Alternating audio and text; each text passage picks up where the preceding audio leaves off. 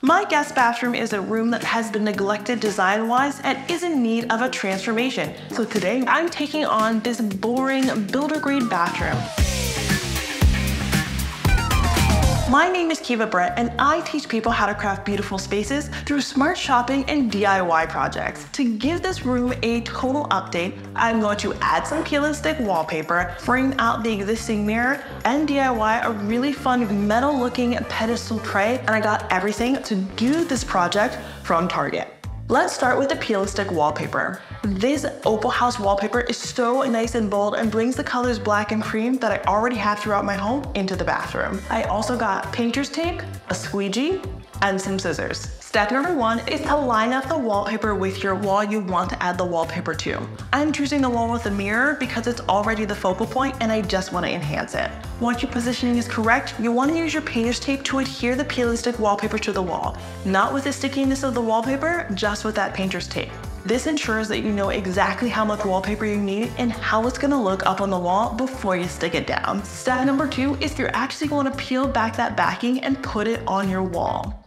If you're having a hard time smoothing out those bubbles, just use that squeegee I told you about. And as for squeegeeing, you want to make sure that you're pulling the air bubbles to the size of the wallpaper. Otherwise, you're just kind of moving the air bubble to another part of the wallpaper. Step number 3 is to cut your wallpaper. And that is it.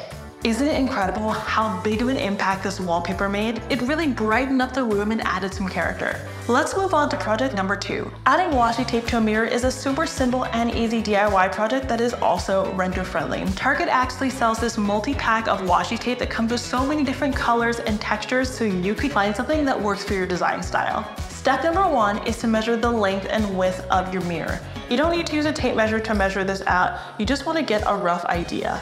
Step number 2, if you have a mirror with the frame, you want to cover the existing frame with the washi tape. And if your mirror is frameless, you want to push the washi tape as close to the edge of the mirror as possible and smooth it out just using your finger. Step number 3, trim off the excess washi tape. I decided to actually double up on my tape and use a champagne gold and a vibrant gold so that I got a really great contrast of colors. I love that it just makes this mirror pop on this wall of peel and stick wallpaper. Now it's time for project number 3, the decorative tray. The tray is super easy because you just need to know how to use a hot glue gun.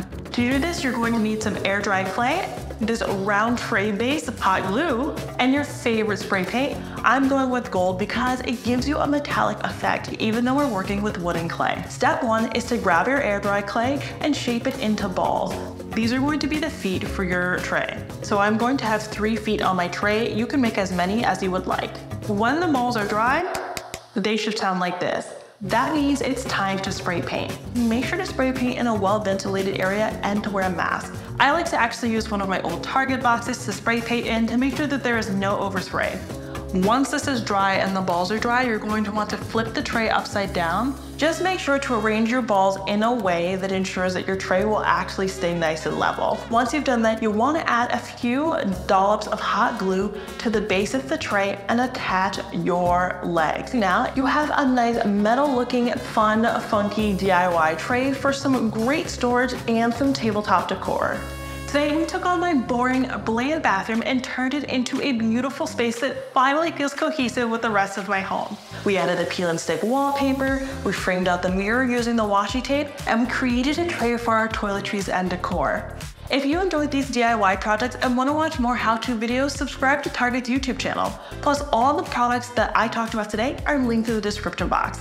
Thank you so much for watching and have a beautiful day.